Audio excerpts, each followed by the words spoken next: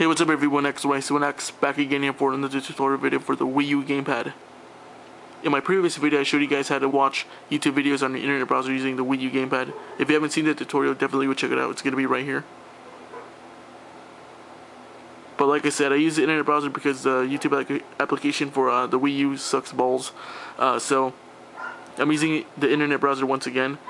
Someone actually brought up a question to me asking if you can watch HD videos, which I'm making this video right now because of it. If you can watch HD videos on your Wii U Gamepad, so that's what I'm going to show you guys right now. So, like the PC and Mac, all you have to do on the internet browser or Safari is on any YouTube video that has 1080p or 720p or 480p or whatever, all you have to basically do is the same thing. All you have to do is click that cog wheel and just click 1080p and then press play. That's all you basically have to do. But it does kind of take quite a while to buffer. That's because obviously it's in better better quality, I guess. So let's let it load.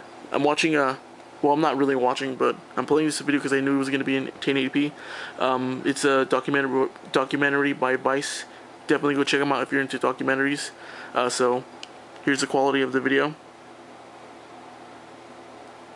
But yes, it does take quite a while to buffer.